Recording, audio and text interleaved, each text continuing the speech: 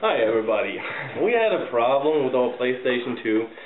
One of the controllers was not working. So first of all we had to check whether both controllers are fine. So we swapped out from the second controller port to the first controller port with both controllers, and they were both working fine. So we knew it had to be the controller port. So we had to open up our PlayStation to see what's wrong with it. And on the bottom, you have to put it upside down. On the bottom there are 4 rubber pins and 2 plastic pins that we had to take out to get to the screws. And after done that, we used just the basic Phillips screwdriver and unscrewed all 6 of necessary screws to be able afterwards to open up the case.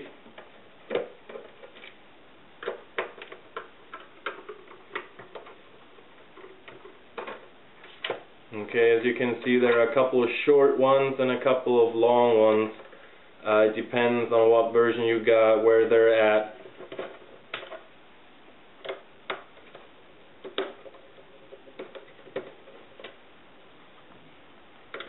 Okay. After you have taken out all 6 screws that are necessary, you can pop out the plastic case of the PlayStation. You have a metal plate which is covering the inside. In our case there was only 1 screw on it, so we had to pop out that. We were able to take the metal plate off.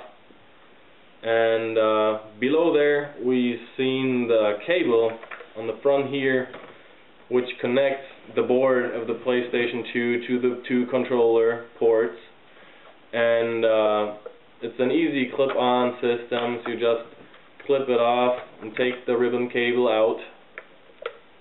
And after we done that, we've seen a damage at the very front of the cable. There was a cut from the one side up until the middle, so it was pretty logic that only one controller was working, one controller port, because the other half of the cable was damaged. So in our case we were pretty lucky because the damage of the cable was in the very back end of the cable. So all we had to do was take a pair of scissors and cut off just about, well, a 1/4 inch, not more than that, which was very good because in our case our cable was really short, and it had been a problem if the damage had been in the middle of the cable, for example. We wouldn't have a chance to fix it. But in our case we got lucky, so we cut it off. And after that we used a razor blade or a cutter blade. You can use pretty much everything similar to that, and just carefully grind off the very tip of it to have the contacts back clean, because the cable as it is isolated, of course. And after we have done that and all the contacts were clean and everything, it looked just pretty much similar to the original end of it.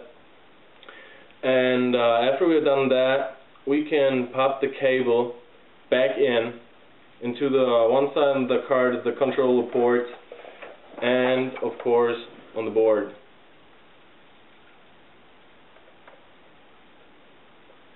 At first we had the problem. We tried it out and it didn't work. Neither one of the controls were working. So we opened up the system and had it running open, and we pressed down the cable onto the contacts and it was working fine. So our problem was that the cable was now a little bit too thin on the very end. So all we did is just use the basic duct tape and tape it around there a little bit, the clear duct tape type, so it gains a little bit more thickness of the cable. But make sure, of course, that you do not cover the contacts that we just grinded off. After we've done that, we put the system back together.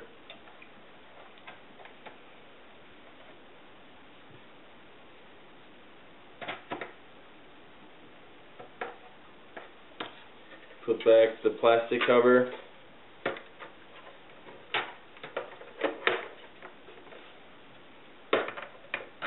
What we do now is we pop just 2 screws in to make sure everything is fixed and everything, so we can show you on the television that the system is working for both controller ports now. Okay.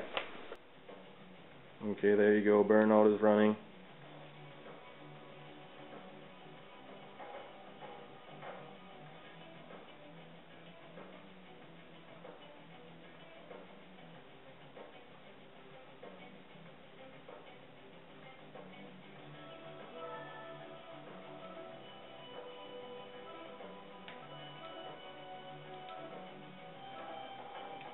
Okay, the Versus game is working. When the controller port was broken, we didn't even have the chance to go into multiplayer game. Well, it's working now.